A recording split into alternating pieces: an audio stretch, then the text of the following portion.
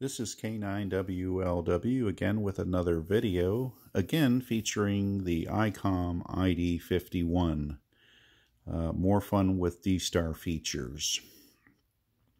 In my last video, I showed the step-by-step programming on the radio to allow you to program your hotspot frequency into the DR memories.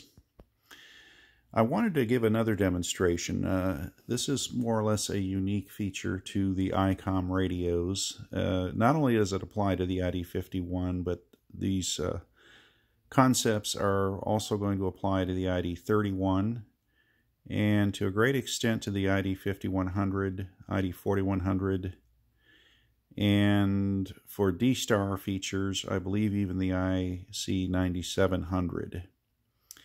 Again, what the topic today is inputting your favorite commands for linking to various reflectors and or repeaters and other functions.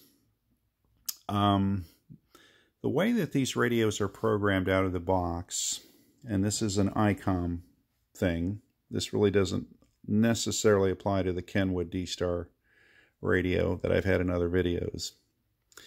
Most of us I think have gotten accustomed to jumping around the reflectors and so forth, so I'll just do a quick overview of that.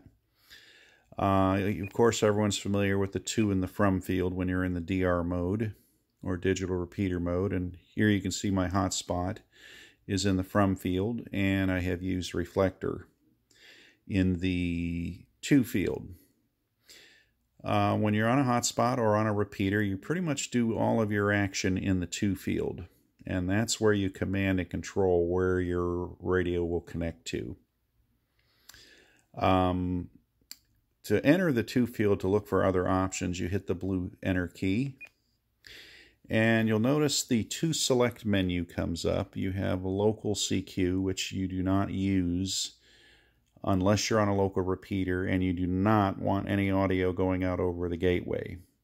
That's really the only reason to use local CQ. If a local repeater is connected to a reflector and you and another station are both using local CQ, you can talk on the repeater, but everyone on the reflector is not going to know you're there because the local CQ has a different configuration. You have the CQ in the UR field, which we're all used to. You have your R1 or RPT1 with your call sign, and then the module.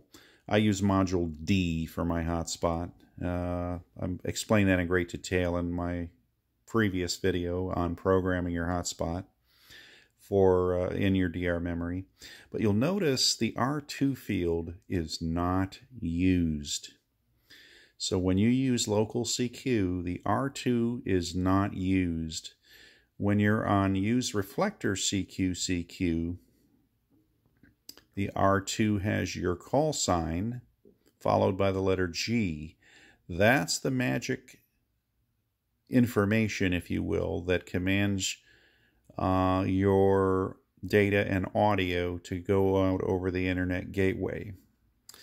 So as a result, in the local CQ, it is not used. There's really nothing of use in there. It might as well be blank. So you can never use your local repeater and get out over the internet gateway with local CQ.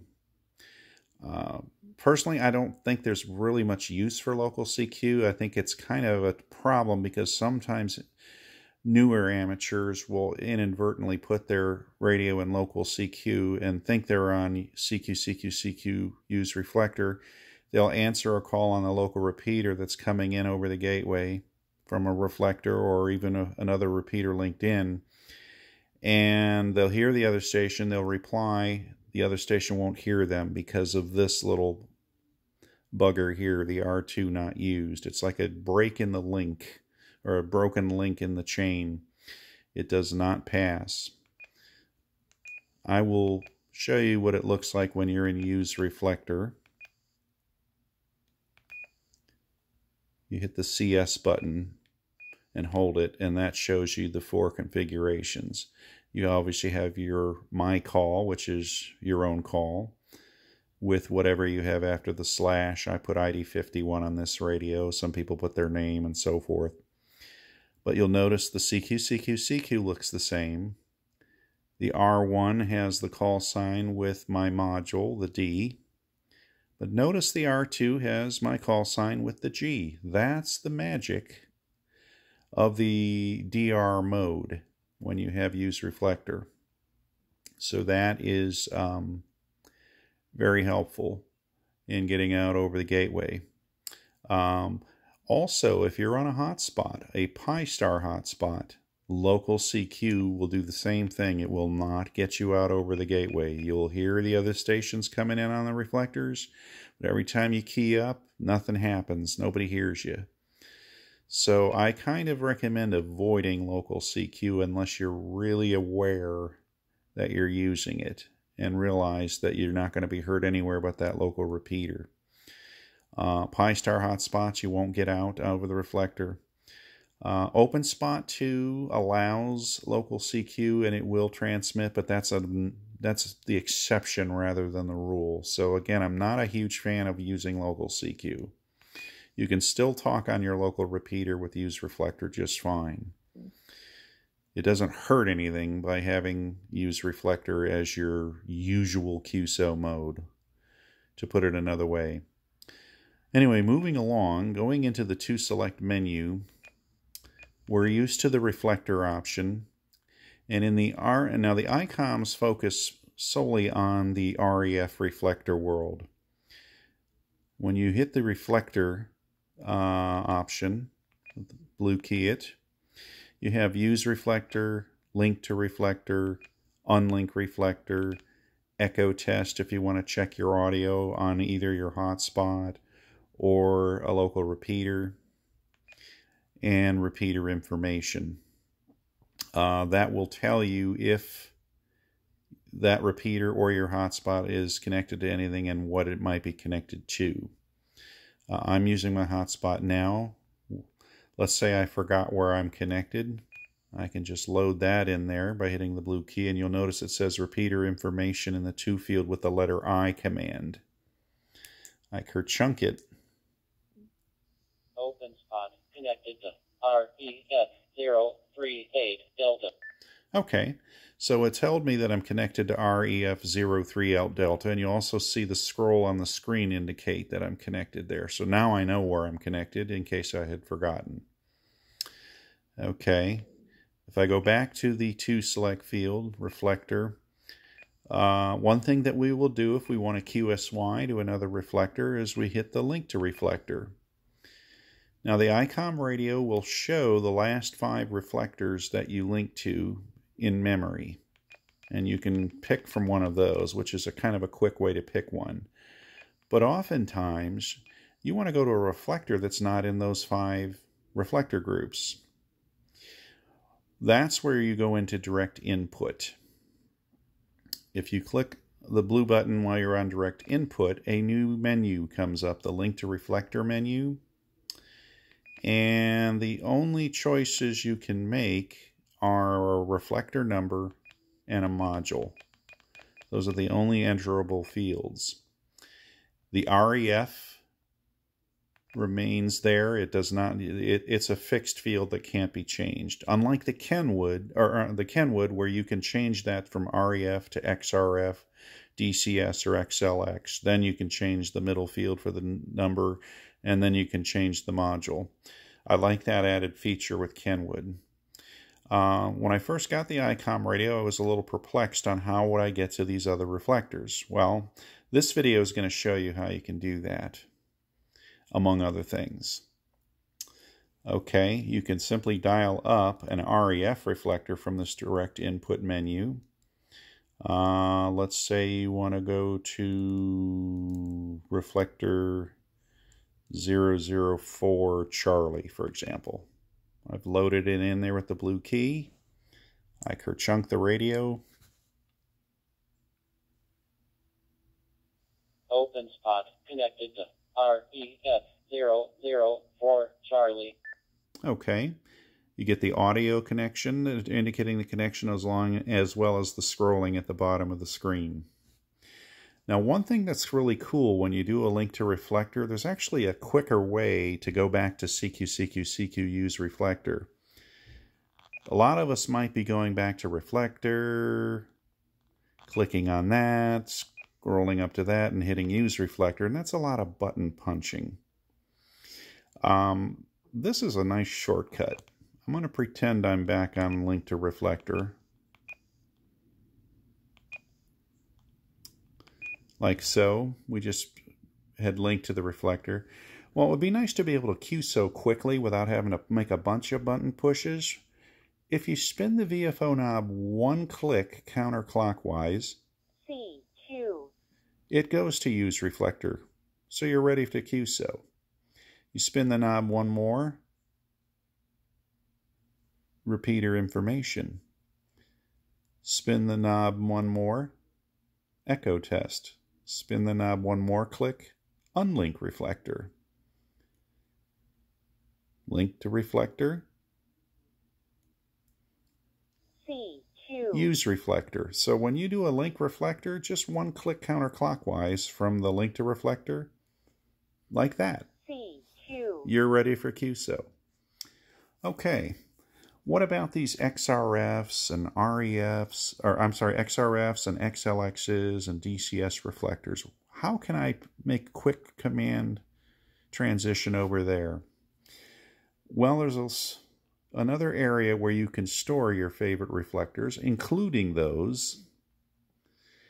You go into the to field to hit the blue key, and there's something here called your call sign. Okay? Your call sign. If you go into your call sign,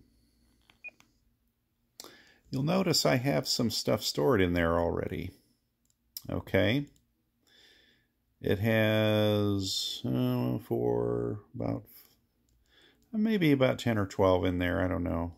Maybe 15. Okay.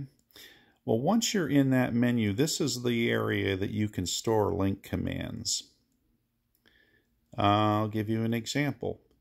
Now, some of them I've named as well as put the command in. For example, QuadNet. If you look at the bottom of the screen, it says XRF 757 alpha link. That is the command link to go to the QuadNet. So if I highlight that and hit enter, see how it says XRF 757 alpha link? That's all I need in the to field in order to connect to that reflector. Open spot connected to XRF 757 alpha. Okay. Remember the quick knob to use reflector? Well, in this field, I also manually programmed a use reflector CQ. So now I'm ready to QSO on that reflector. Okay, so all you have to do to program a use reflector is to go into the menu where you can enter memories there and store the command CQ. And that's it. You can even store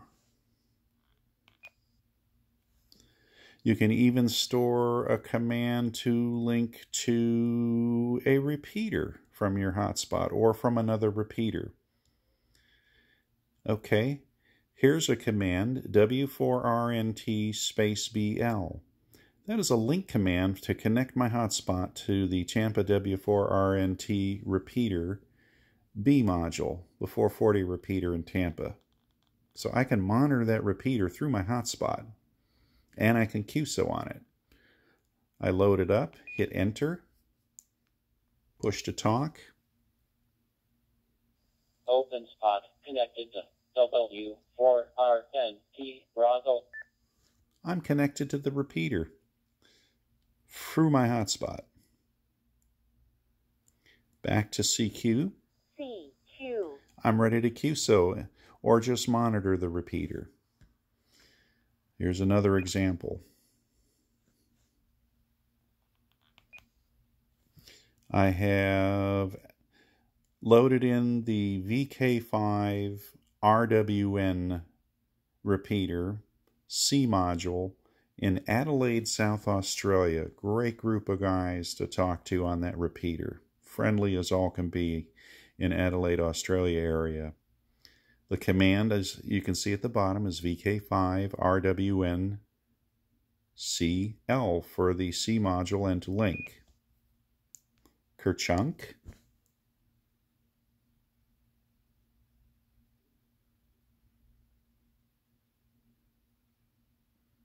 Open spot connected to VK5RWN Charlie. I'm connected. All I need is the CQ. CQ. One little click of the knob there, and I'm ready for QSO on that repeater. How cool is that? Well, let me show you how you can add any command. Oh, my goodness. It's the middle of the night here, and I guess it's afternoon in Australia, and there's activity there. Anyway, let me get off that repeater. I don't want to tie it up or get in the middle of something for this video. So I'm going to go to 38 Delta. Nobody uses that. It should be quiet. Open spot connected to REF038 Delta. Okay. Spin the knob one click left. Counterclockwise. I'm ready for QSO if I want to there. Well, I'm going to show you how you can add a manual command of your favorite repeaters, favorite reflectors, and whatnot into your radio so that you can quickly access them. You tap the menu button, and you'll notice in the menu is something called DV memory. You highlight that, hit the blue key. And in my last video, we went into repeater lists. That's where you can look at all of the repeaters that you have stored in your DR memories. For this video, we're going to go to the Your Call sign. So we highlight that, we hit the blue key, and here's a list of the various stored commands. Now, if it's your first command, obviously it'll be blank. But you can see, there's my list. Let's say we want to add another command.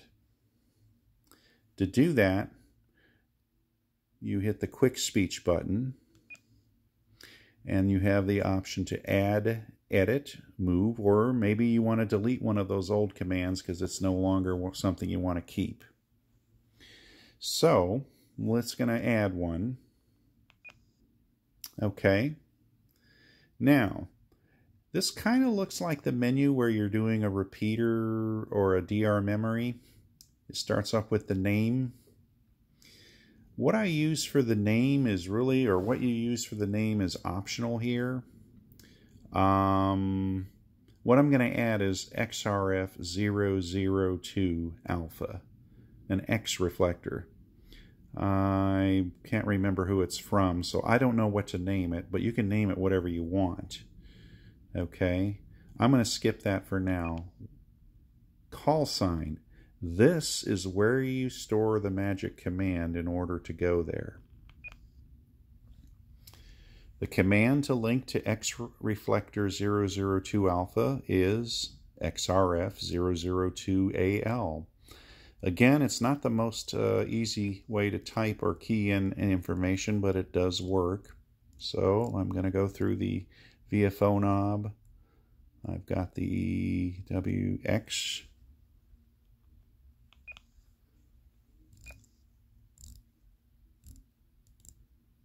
R. Tab to the right with the CS key. F. Tab to the right. Numbers are usually going this direction, so there's a 0. Another 0.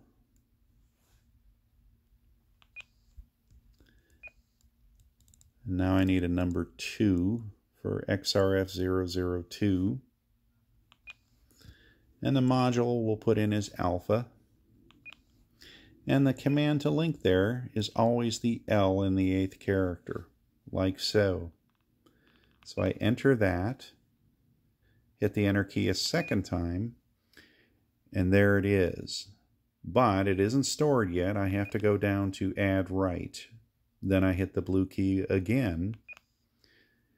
Do I want to add write, yes or no? Well, I'm not going to change my mind now, so I'm going to hit yes. And there it is. It's now added to that long list. Just menu your way out. Go back to your call sign.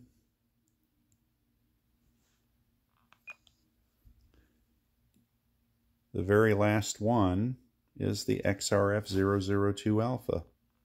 Hit enter. It's loaded in the to field. Quick chunk. Unkey. Open spot connected to XRF002 alpha. Then all I have to do is spin the VFO knob until I find the CQ. And I'm ready to QSO on that reflector. See how easy that was?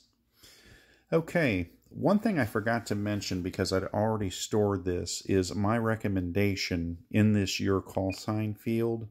In the very top field, the very first memory, I recommend that you put use reflector CQ.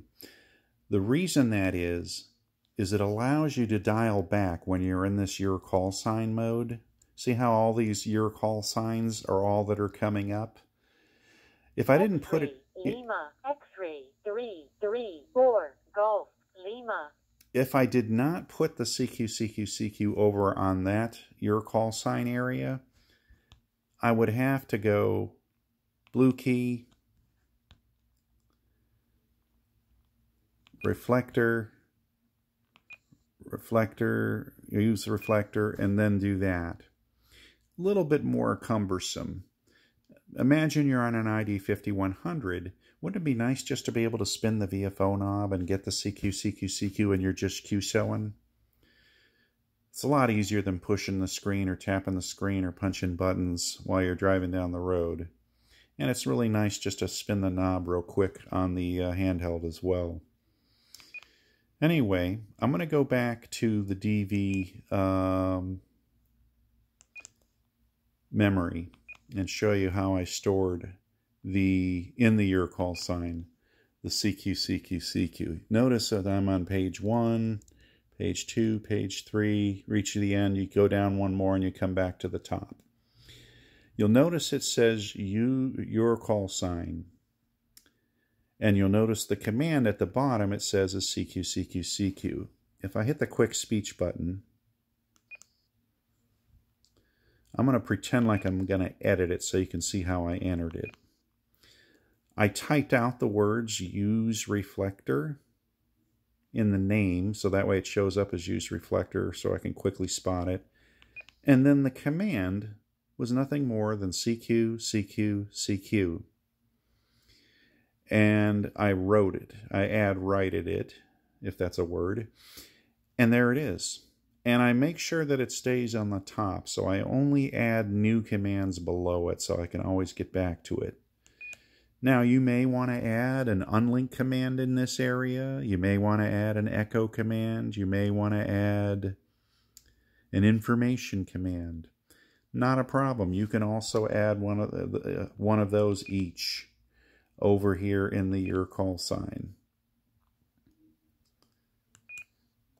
In that case, you would just go to the quick search menu.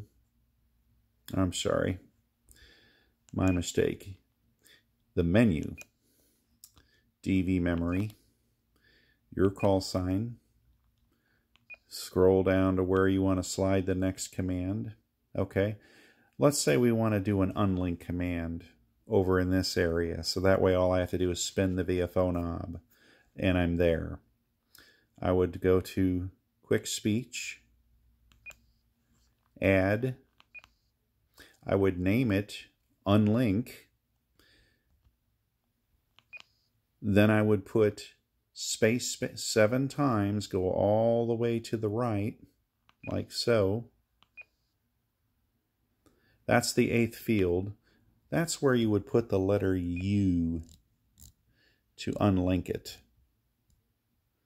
You enter it twice, and then you add right, and that's an unlink command. I'm not going to actually enter it because I am comfortable on a handheld doing it, but you can imagine how that would make it easy to do an unlink or whatnot just by spinning the VFO knob. Again, once you go into the your call sign,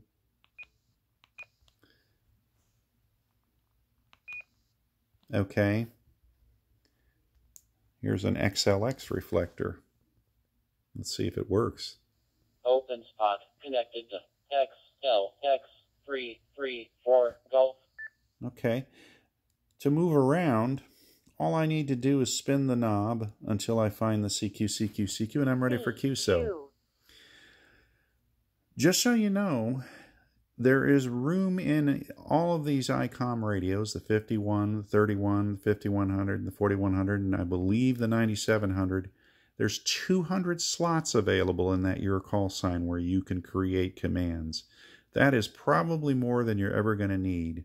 And it makes it so easy to QSY to your favorite repeaters, your favorite reflectors, and whatnot, including X reflectors, including XLX reflectors, including DCS reflectors. Whatever you want to access in the DStar gateway, you can program in there.